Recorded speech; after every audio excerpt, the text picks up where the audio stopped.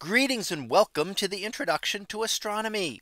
In this lecture, we are going to talk about space telescopes, telescopes put up above the atmosphere for various reasons and to be able to look at objects in more detail. So let's take a look at what this is about. Why do we want to put telescopes in space? Well, one misconception is that it brings them closer to the astronomical objects. That is very definitely not true.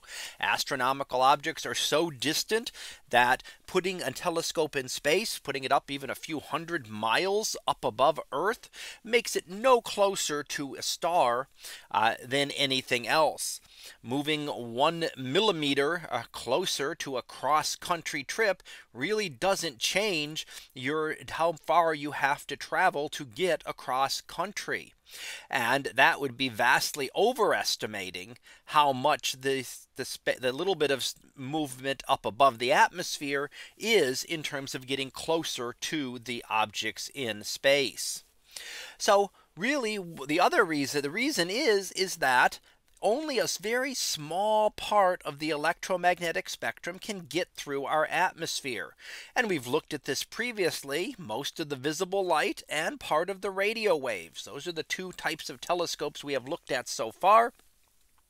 However, gamma rays, X-rays and ultraviolet do not make it through the atmosphere. Much of the infrared is absorbed by the atmosphere. So there are a lot of regions that we simply cannot see from Earth's surface. Now, why do we do this? Well, again, we get a completely different view of the universe. And we've looked at something like this previously. This is the Crab Nebula. Here in the middle is visible light. We see the radio image. Those are the two that we've looked at so far. However, looking at things in other wavelengths such as infrared, ultraviolet, X-ray, and gamma ray can help give us a complete picture of the object by looking at it in all those different wavelengths. So any one of these does not give us a full picture of what the object is like. So it's not that visible light is bad, it's just incomplete, because we're looking at only a tiny portion of the electromagnetic spectrum. So let's first look at some infrared observatories. In order to observe in the infrared, we need to get above water vapor. Water vapor is very good at absorbing infrared light. So we need to get above the troposphere, which is the lowest layer of the atmosphere. There are a number of ways this can be done, including using balloons and aircraft such as Sophia pictured here, which is an aircraft flies high up in the atmosphere to be able to observe infrared light getting up above that water vapor. We also can use things like spacecraft and spacecraft getting up into orbit. Again, we're getting up above the water, well above the water. And therefore we can use that to be able to see the universe in the infrared. Now, one of the key things with an infrared detector is that it needs to be kept very cold. So that's important because otherwise it would be emitting the light it is trying to detect. What does that mean? Well, remember, as a black body, everything gives off things based on its temperature. So something that is heated, such as a detector, would tend to give off infrared light. Now that would not affect a visible observation. However, so if your CCD is giving off infrared light, it makes no impact on your observations in the visible. But if you're trying to detect it, it would be like that CCD glowing in visible light, just bathed in visible light. And the little bit coming from the stars would be insignificant by comparison. So one of the keys with infrared detectors is that they need to be cooled to allow them to work properly. Now we can also put visible light telescopes up in space, and Hubble Space Telescope is one of these, launched in April of 1990 with a 2.4 meter mirror. So here we see Hubble. It's up above Earth's atmosphere. And it gets above the atmosphere, so there's no interference. And what that means is that we can get the theoretical resolution that we discussed previously and not have to worry about atmospheric seeing. In addition, some parts of the infrared and ultraviolet are visible as well. And that allows for a wider field of view to be able to look at things. Now you can't look at various high energy types of light like X-rays or gamma rays. They need completely different styles of telescopes. So a mirror will not reflect those. Now, when Hubble was initially launched, it was found that the images were no better than those taken from the ground. And that was great concern to everyone. And it turns out that there was an issue with the mirror that was ground incorrectly. So it was ground just slightly to the incorrect shape. In fact, it was a testing device that was out of position by a very tiny amount, 1.3 millimeters. So incredibly small amount, but enough to throw off that shape of the mirror, which meant that at first Hubble was no better than a ground-based telescope. However, since we found out what the error was, we knew what that was, and we could make a correction then, and a future shuttle mission was able to adjust the optics within the telescope to allow to correct for this and give Hubble the beautiful crystal clear vision that we expected from it.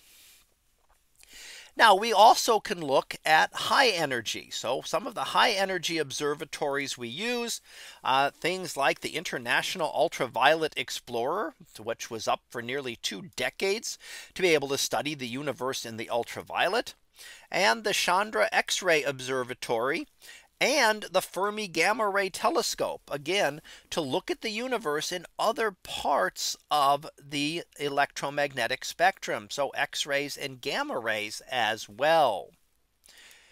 Now, one other space telescope to look at that has been launched is the James Webb Space Telescope, launched December 25th of 2021.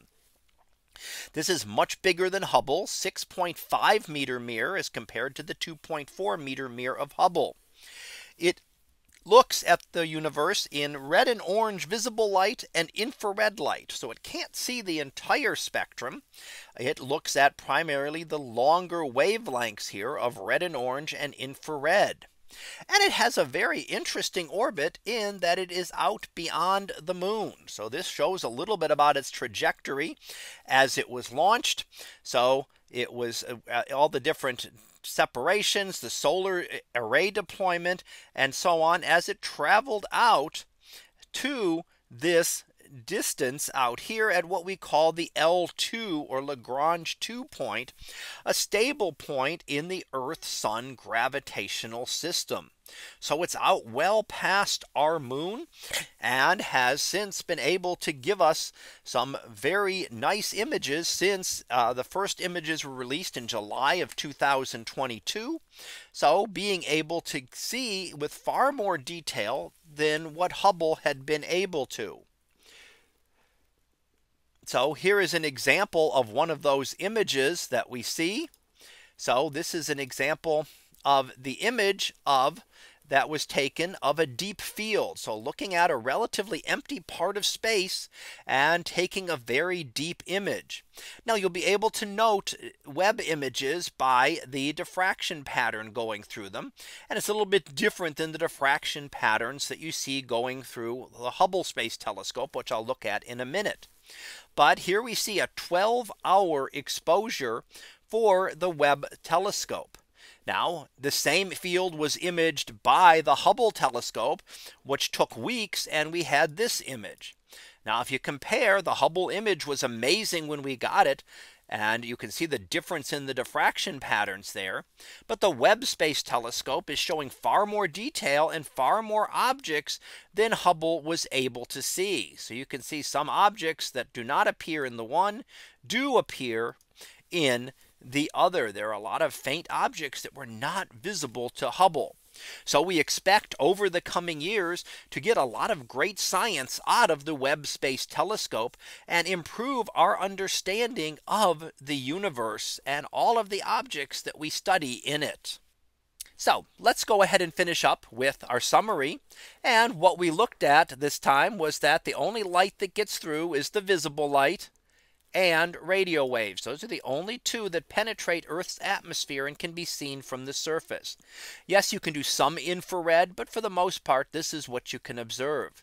Space telescopes give us a new view on the universe and can observe without having to look through the distorting effects of Earth's atmosphere. And there are still future telescopes that are planned that will again improve this, with James Webb just having been launched not all that long ago. So that concludes this lecture on space telescopes.